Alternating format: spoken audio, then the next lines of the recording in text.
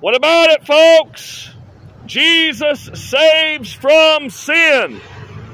The Bible says, neither is there salvation in any other, that the name of Jesus every knee should bow, and every tongue should confess that Jesus Christ is Lord, to the glory of God the Father.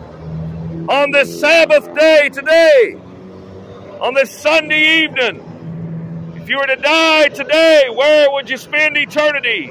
With God in His heavenly kingdom, or without God in a lake of fire and brimstone forever? Jesus said you must be born again. Sin has killed you spiritually. Jesus offers you a new birth, a new life. The Bible says, except a man be born again, he cannot see the kingdom of God. Jesus can save you from all of your lying, from all of your stealing, from all of your adulteries, from all of your fornication, from all blasphemy. Jesus can save you today. The Bible says that He saved to the uttermost all that come unto God by Him.